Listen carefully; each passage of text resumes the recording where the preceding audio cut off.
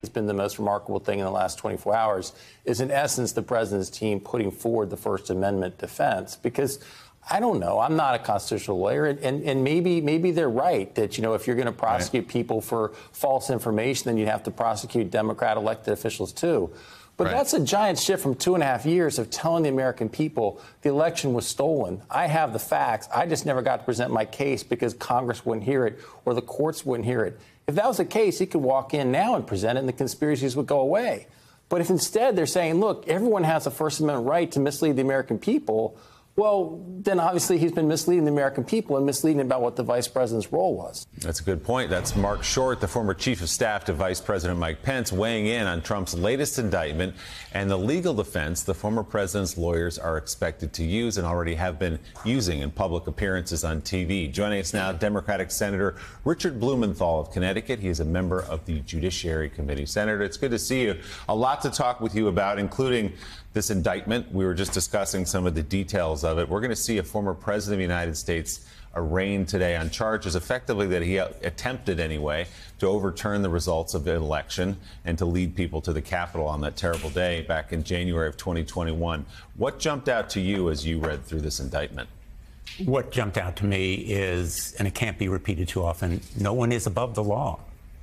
And that quote from Trump to Pence, "You're too honest," is haunting in a way, but equally so, having lived through that January 6th riot, now to watch Donald Trump appear before a court just down the block is going to be profoundly moving. The terror of that day, the damage that it did to real lives, people injured and killed, Capitol Police.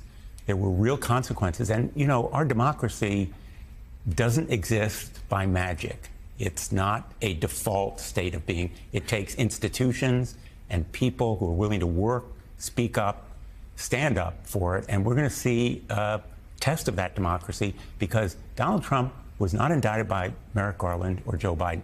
He was indicted by a grand jury, ordinary, everyday Americans who were offended by what he did on January 6th and how he incited the mob and how he engaged in that conspiracy. So I think that we're going to learn a lot about our democracy, and hopefully it will be upheld. Many of the people who were in that building with you on that day, on January 6th, mostly or all of them Republicans, have sort of backed off their criticism of Donald Trump. Senator Tim Scott, one of your colleagues, I know he's well liked in the Senate, came out yesterday when this indictment came down and said this is President Biden weaponizing the DOJ. He knows better, of course. He was there. He knows what happened that day. He knows what Donald Trump did. So in your private conversations with Republicans, things they may not say out loud because they fear Donald Trump's voters, what are their true feelings about all of this and what we're about to see in this trial?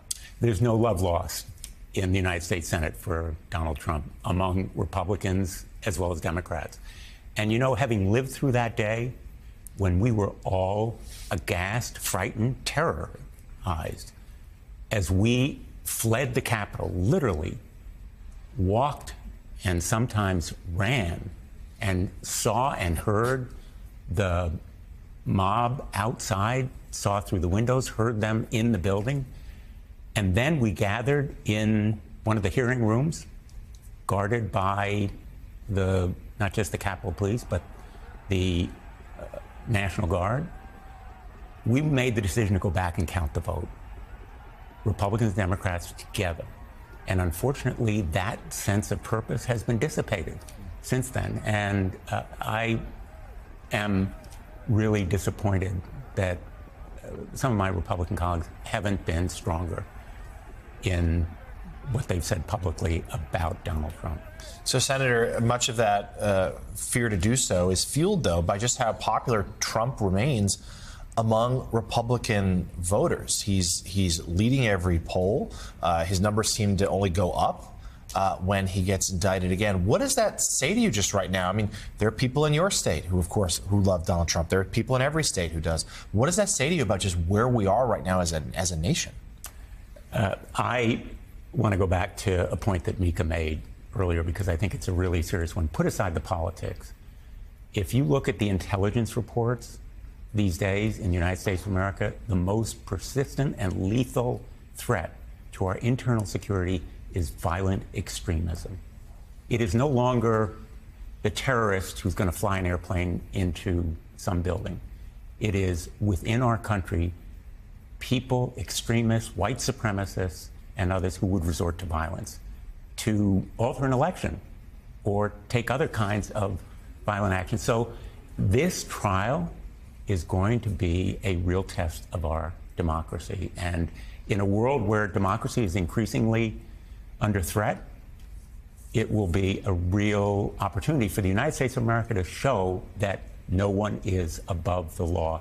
He's entitled to his rights, just like any criminal defendant. He's presumed innocent until proven guilty. But the criminal justice system has to be allowed to work without interference. We need to prevent interference and this kind of violent extremism. So, Senator, there seem to be barriers to showing, as you just pointed out, American citizens the process of democracy, the process of a trial.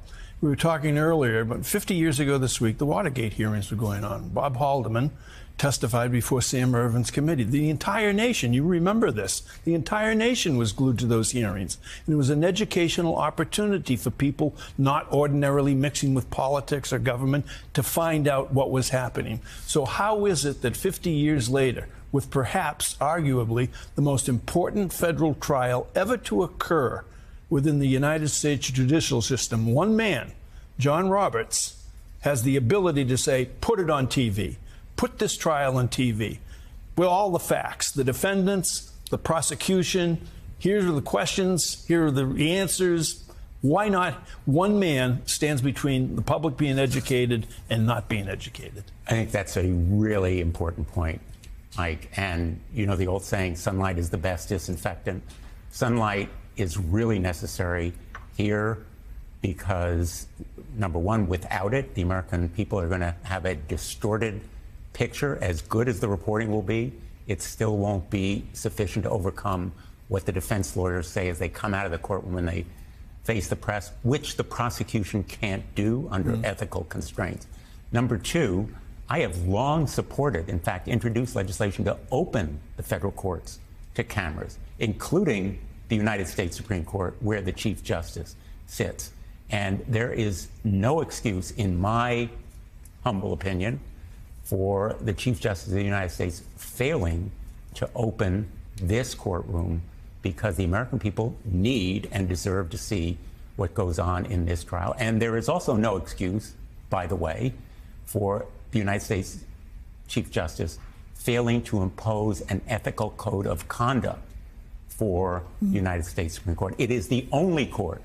I was talking yesterday to one of our most respected federal judges, the only court that has no code of ethics. The only judges are members of the Supreme Court. They are answerable to no one. And I think the Chief Justice could diffuse this issue by imposing a code of conduct this afternoon on the United States Supreme Court. And we've seen in reporting from the last couple of months the impact of all of that and some of the benefits that members of the Supreme Court have received. Senator.